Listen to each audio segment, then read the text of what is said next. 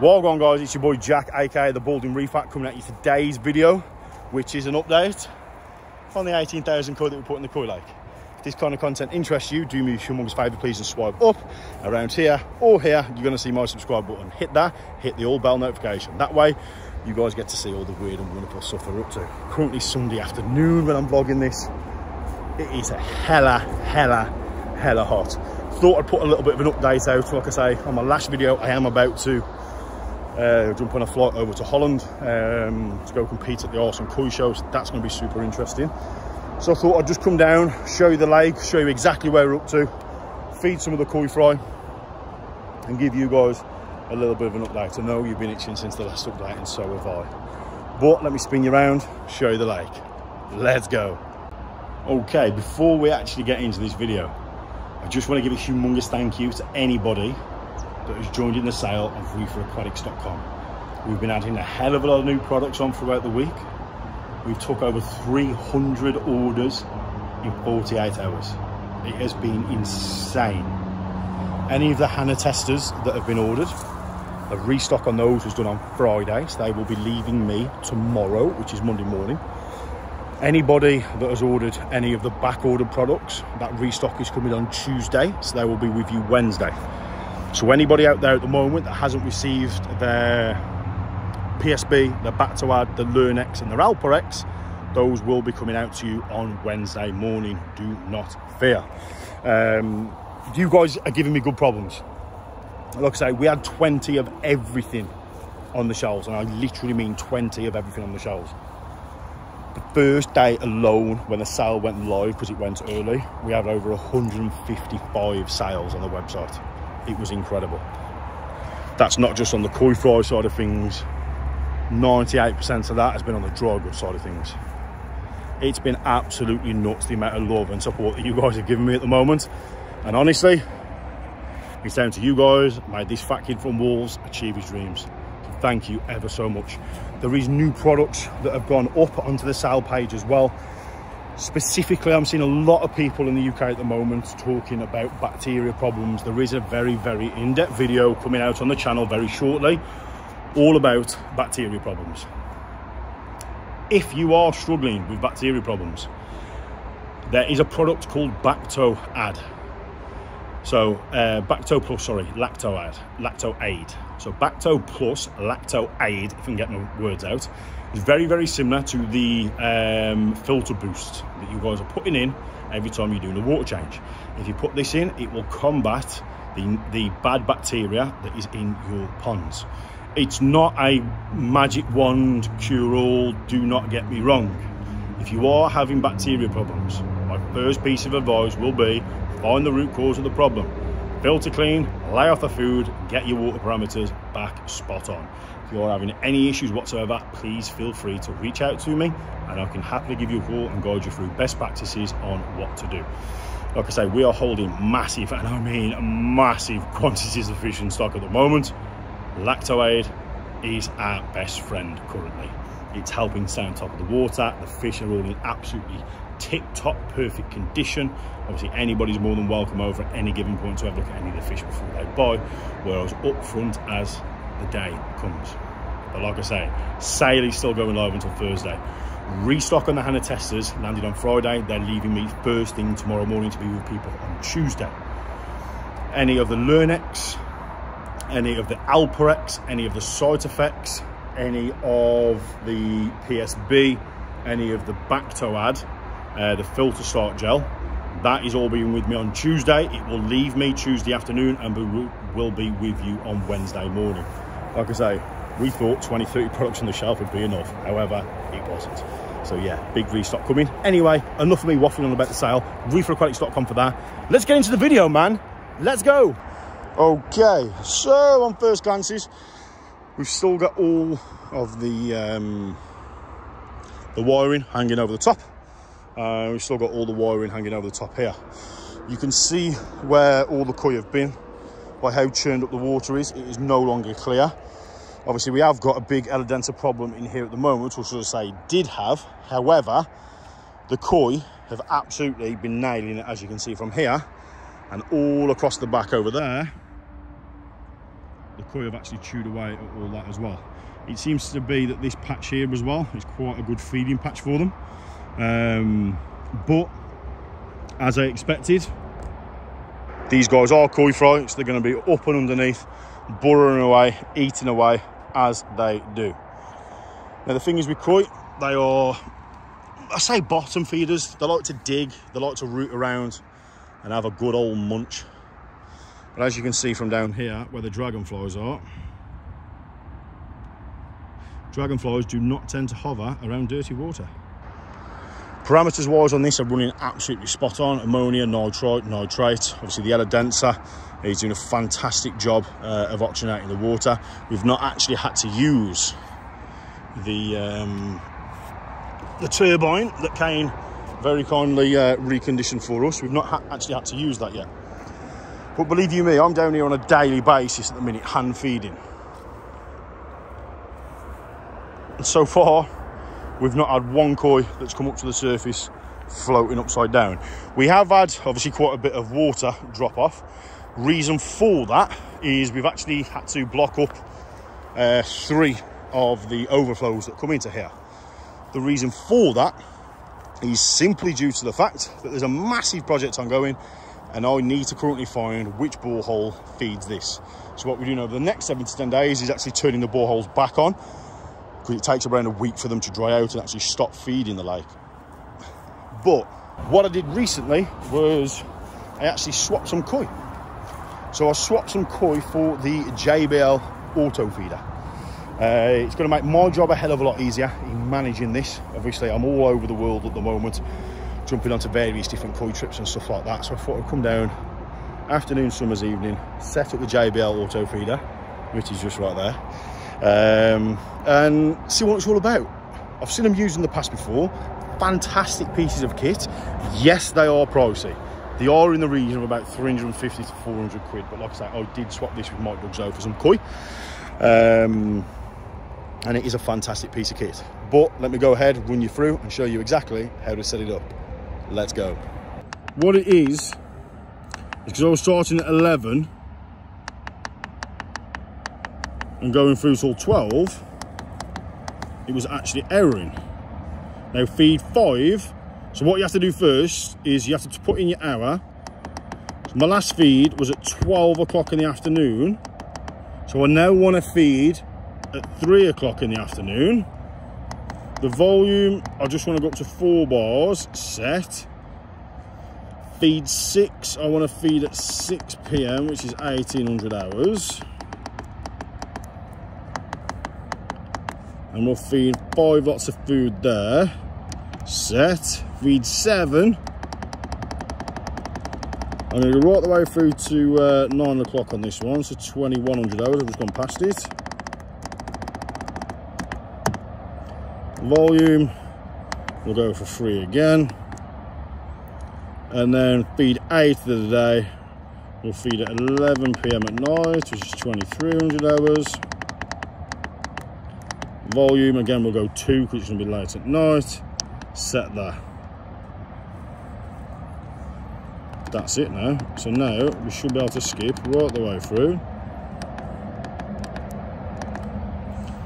There you go.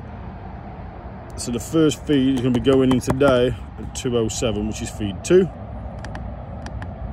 Sorry, feed 1 is at 1 AM, then 3, then 7, then 12, then 3, then 6, then 9, then 11. That's it, folks. And then we skip right on through. So we'll turn her off, turn her back on. So feed 2, like I say, is due in 2 hours and 8 minutes. Now, that's that. So at the moment, we've got it wedged up on a little bit of a log, should I say. We've got in, like I say, that high protein Ishiki mix, that's in there. So what we're going to do now is literally close the lid and I will show you this absolutely blatting it out at 1 metre. So what we'll do is we press that feed button and now here's where it should, in theory, there you go, start scattering it out into the lake. So this is what we want to do. Keep it set at 1 metre so we get a decent coverage. It is going to take sort of 2-3 days for the fish to get used to that this here is where the new feeding station is from. What I'll probably do in a second is grab another log and actually go ahead and just literally prop up the back just to raise it up that little bit more. So that can sit on there now, like so, and away we go. But I have to say, considering this JBL auto food is absolutely incredible. Not only is it solar, it also mains powered as well. These two lights here will start flashing when the food in the bin starts getting low. We're about 50% full at the moment, but the cast and spread that it gets is absolutely incredible. What I actually want to do is get the koi used to eating in this area here, because this here seems to be the area where they've actually cleared off the majority of the Elodensa. This was literally ram-packed full. But you can see that this water is exactly the same colour as this water. Before we actually go ahead and set this up, let's grab a small handful of food out, shall we? And we'll feed the canal. We'll show you some of these guys coming up for food, because these are some absolute whoppers in here now, and I mean really, really big koi. But let me snap back to you in a second. There you go. You can see the mouths coming just down there now, churning all the water over.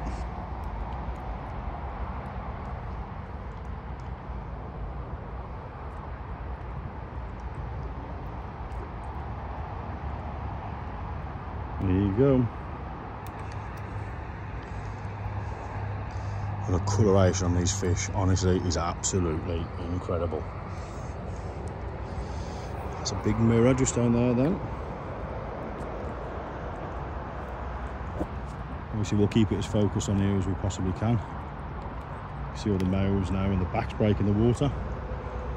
I'll also take you down to quality number 1, just there. I'll show you those in a sec. Like I say, absolutely full of life. Super interesting to actually grade these off within the next sort of 2 to 3 weeks, so make sure you are subscribed along to be able to see that. They are doing really, really well. There you go, so the coloration of that one then, it just pops its back up over there. There you go. Nice white suri that was then, a nice suri there, just there, popping its mouth up. I'd estimate that there's around 80 to 90 fish in there that we put in around sort of 2 to 3 inches. There you go, look at the coloration on there. Simply incredible. These guys are constantly eating all the live food that's in there, as well as the substitute feeding. They're getting 3 to 4 times a day. Yeah, you've just seen me set the auto feeder up. Obviously these guys went in at sort of 1.5 inches to 2 inches. Really, really are churning up the bottom. As soon as they get used to being on the pellet, then obviously we'll start seeing them an awful lot more. But we'll go ahead, we'll grab a handful of food out of here. I'll take you down to the bottom to show you the koi in there. Let's go. Okay, so here's one of the shallow mud ponds. This has got some of the fish that Daz brought over, and as you can see, immediately these bad boys start coming up. Not quite growing as big, but like I say, coloration wise is fantastic. Nice big sui just there in the middle. I'd probably say this is in the region of sort of 250 to 300 koi now. But again, super green. Oxygenation on this one, by the way, guys, works off the blue pipe you can see sticking through there at the back. But yeah, absolutely fantastic these guys are doing. Really, really well. Some real nice colours on these. I don't quite know how old these guys are. I think they're about 7 to 8 months. But like I say, the fish that went into the reef oasis are definitely packing on a lot more size. But like I say, this was mainly an experiment. I think these were born in March. Colorations are looking really, really good though. But like I say, these guys have been used to really, really sort of test the polytunnels out, see how they're going, see how they can cope. What is the extreme that we can take these to? Now, believe you me, off camera, we have took these guys to some absolute extremes. And they've handled it really well. Death rate isn't a lot. I mean, if you look at that Shisui there that was in there, then that was sort of around 4 to 5 inches.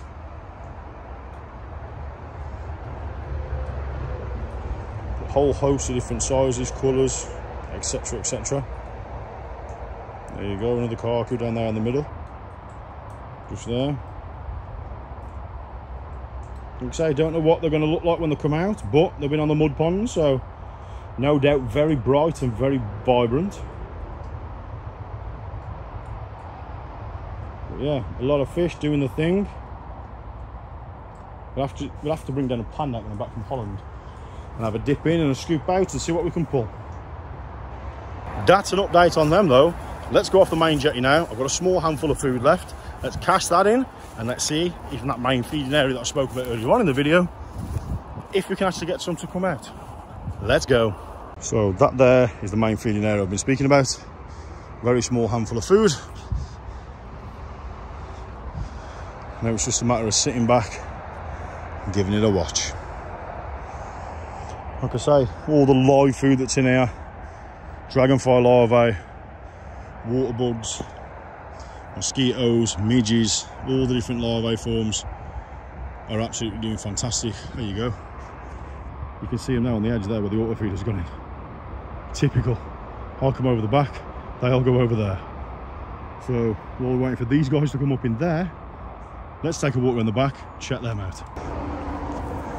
Okay, so where you can see the splashes of water coming up now,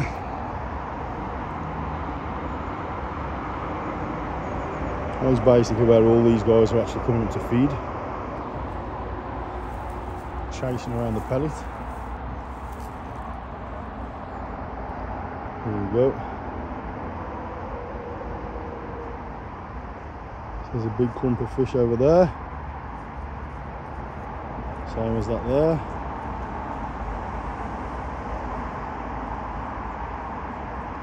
There you go. Definitely packing on some size, which is really good. There's another load going 10 to the dozen just there. Like I say, over 18,000 fish in here. A few comments off people saying I bet they have been eaten by now. The answer to that question is absolutely not. Like I say, we've done all we can to protect this area. There's no heron, there's no cormorant, there's no kingfishers. Just doing really well. And this is what I'm hoping, that having the JBL auto feeder, that you're going to be seeing an awful lot more of these guys in this area. A, it makes it a lot easier for me to vlog, but again, once these guys start chomping back at this Eladenza and keep pushing it back, we're absolutely laughing. All this is super beneficial to the Koi's ecosystem. You've seen the guys in the lake still feeding, still going at it down there now. But yeah, these are absolutely living their best life. All these splashes that you see here are literally all the Koi going mad for the food. You can see them off the deck, but you can't quite see the colorations or anything like that. But that whole back edge there moves. Let's go around the other side, see what we can see. I know just down there at the moment, I've just seen quite a big kahaku. Chasing around some food. But yeah, let's go over the back, see what we can see off there. Let's go. Okay, so no set scenes here. Obviously, we've just come up from over the back over there watching those guys eat. No guys have come up here yet at all. I am scanning it around. Like I say, there's that many fish, and this stuff here is so densely packed. They're all going to be underneath there, yamping all of the live food that's in there. Couple of flutters over there then. Couple more just there on the edge. But like I say, the beauty, look at them all over the back now. I've moved again. See them all? What I am going to do is come down here with my drone and literally just sit my drone up when the auto feed is about to go off and come back down. Like I say, short, sharp little update. You can probably see the sweat beading off my massive 5 head right now. It's hot, and I mean hot today. I mean, like I say, that water at the minute is sat at 26 degrees in a lake.